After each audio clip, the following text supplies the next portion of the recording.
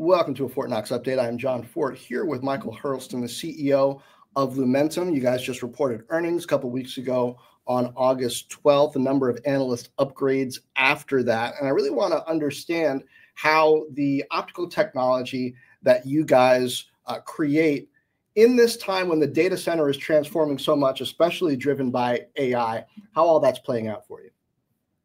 Yeah, no, demand couldn't be hotter, John. We've just, as you said, we had record earnings. Our guidance gives us record revenue for the company. The company's been around for 10 years, and this is really the top of our performance.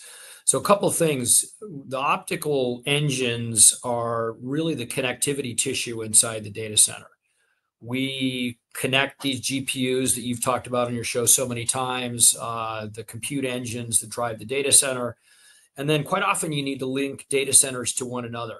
And you have optical connections that do that. Interestingly enough, of course, you have undersea cables that are driving data centers and traffic from one continent to another. We're involved in that.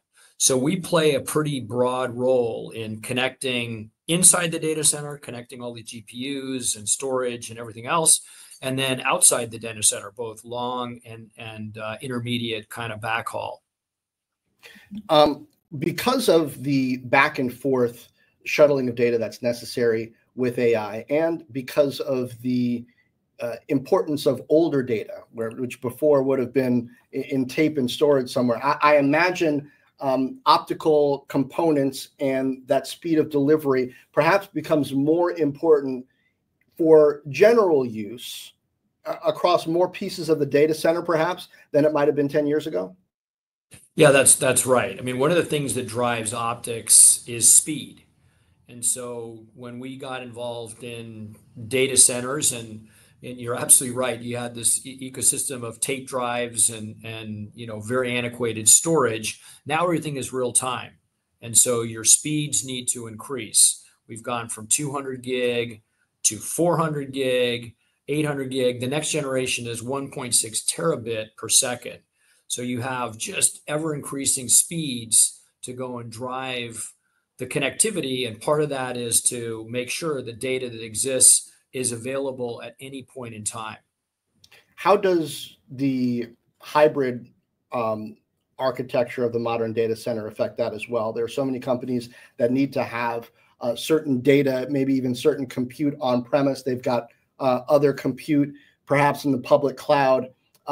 When you've got optical technologies that are keeping all of that connected, and you want it to be invisible to the employee, the customer, where the data sits, how do the optical components come to play?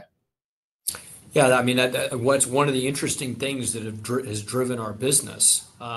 Historically, we provided optical components to telcos, companies like AT&T, Verizon.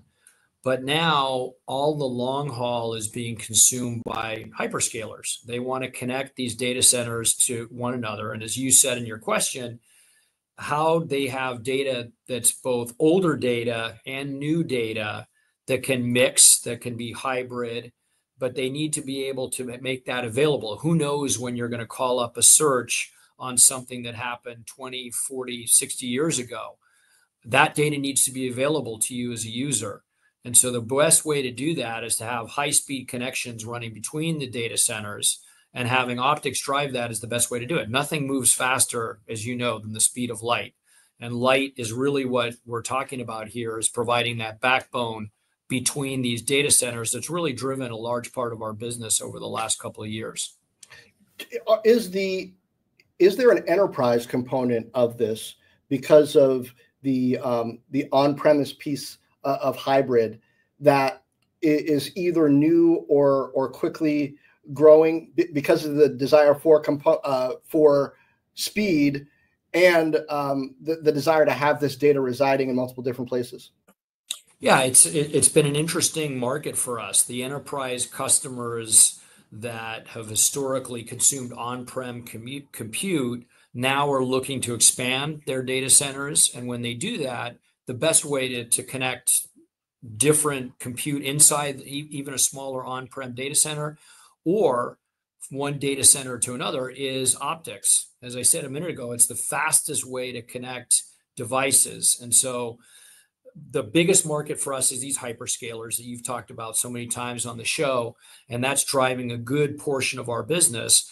But a subset of that business is now coming from enterprise, where enterprise is also trying, for their on-prem data centers, also trying to drive higher speed, higher bandwidths, and that's where our technology comes in. So where's the incremental opportunity for you based on this landscape moving quickly, what you're seeing? What are the technologies that you're developing that are going to continue to set you apart? We have a bunch of different drivers, John. One is the transceivers. And transceivers, think about these as USB drives that plug into the back of a server or a switch inside the data center. It's just a simple plug that converts electrical signals to light. And that transceiver, that transforming of electrical energy to light, we're a small player in that market today, but we think we have an increasing opportunity to sell our transceivers into the hyperscaler market, or, as you pointed out, in enterprise. Second big growth driver is in switches. So today, if you think about a data center, most of the switches are electrical. They use semiconductor solutions from companies like Broadcom, maybe a switch box from a company like Arista.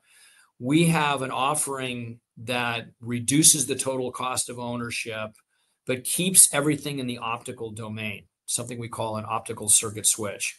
And that switch product is something that we're super excited about. That's a big growth driver. The last is our laser technology. So underneath all of optics are lasers. You think about the old lasers from Star Wars.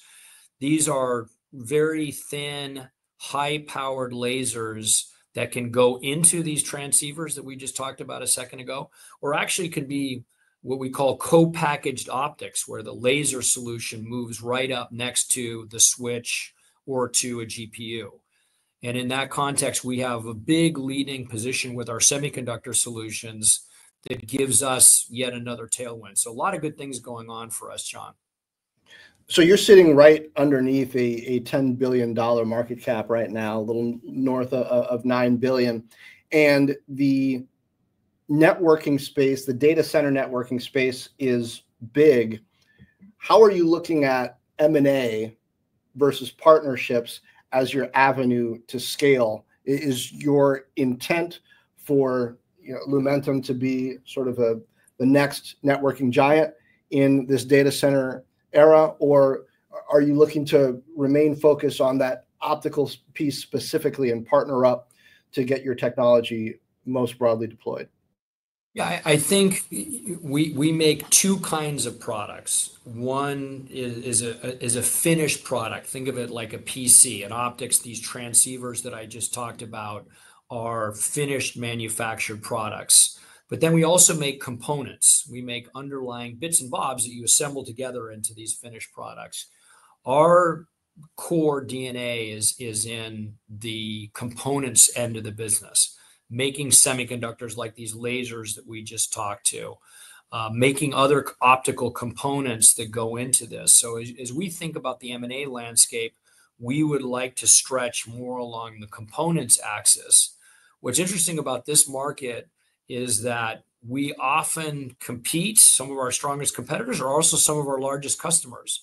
So we compete with them in these finished products, the transceivers, the switches, but then we're also a supplier of these underlying components that make up the technology.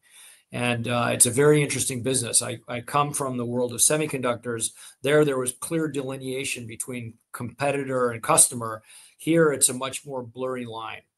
Well, I mean, the line in semiconductors seems to have blurred as well when you look across the hyperscalers that are designing their own chips and trying to reduce their dependency on the NVIDIAs, AMDs, et cetera, that are trying to get a premium for the AI chips as well. Is this just a reality where the hyperscalers are gaining such size and have a view on what technologies drive efficiency, they're just naturally going to start doing some pieces of that, just like you had integrated graphics from CPU companies. Now you're going to get all kinds of integrated technologies within the data center from these hyperscalers, and the specialists will just have to prove their mettle. Yeah, no, the hyperscalers are smart groups of engineers. They employ engineers that can do optics. They, as you correctly call out, they deploy engineers that can do semiconductor solutions. What we found is our best recipe is to partner. You asked in your previous question, do we think about partnering? Do we think about M&A? We really do think about partnering, and we actually will take in components that our customers, in some cases hyperscalers, design. We really have close partnerships. We've announced partnerships with companies like NVIDIA, and we talked a minute ago about this co-packaged optics idea, where we bring the optical engine up close to their switch. They do a lot of that design work. We partner up with them, and we're able to go and supply underlying components. That's worked out really well for us.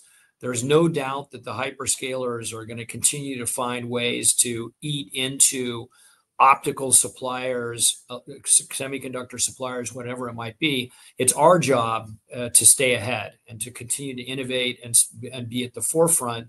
So there's this opportunity for us to go in and partner.